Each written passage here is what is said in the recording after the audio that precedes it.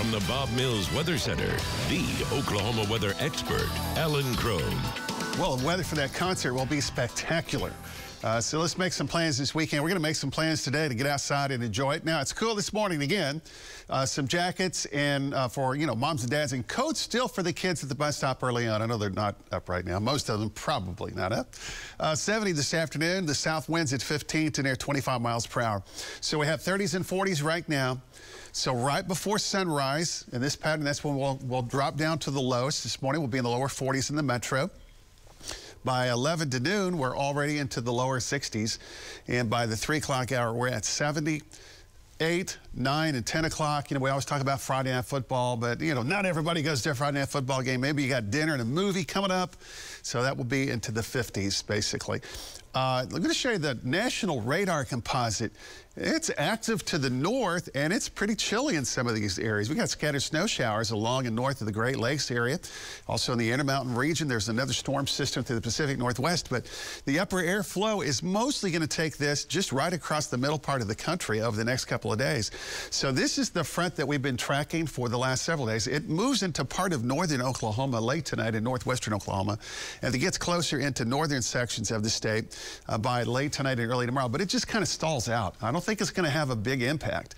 In fact, our temperatures will be above normal for the next several days, with yet another system nearing the area for the middle to the end of next week. So in terms of any kind of sensible weather changes regarding the air mass, in other words, colder weather arriving, I don't think that's going to happen for the next several days. By Wednesday, Thursday, and Friday of next week, that's when we're going to start to track the front that will be finally getting a little closer to us. So south winds today, 15 to 20. Because that boundary is nearing northern Oklahoma tomorrow, the wind speeds diminish because the pressure gradient starts to drop down. So we get a little break in that category, but then on Sunday, as the front becomes diffuse and it falls apart, the stronger south winds return. We're going to have some gusty winds on Monday, Tuesday, and also Wednesday. And again, all of that will be out of the south. Now, we've been discussing these really low probabilities Sunday, Monday, near north of us. Just took those off the map. So it looks like we're going to get closer to a probability by Wednesday night and Thursday of next week when the front finally takes a little charge at us and moves southward. So today 70, tomorrow 73, 75 on Sunday. We're close to 80 by Tuesday. So now here's Friday Night Football. 60s to kick off, 56 to end the game.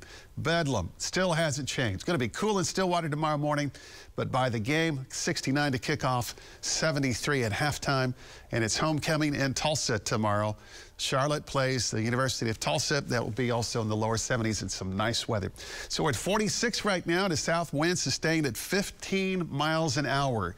We have some 30s on the map this morning, but we have some 40s as well. So coats for the kids, jackets for most folks later today with high temperatures, a mixture of upper 60s, near 70. Tomorrow, 73. Now, we're going to have some clouds off and on tomorrow. The south wind's a little lower. Sunday, gusty south winds and a high of 75. Monday and Tuesday, mid to upper 70s, close to 80. I don't think that front's going to really come through until about Thursday. It'll cool down by this time next week.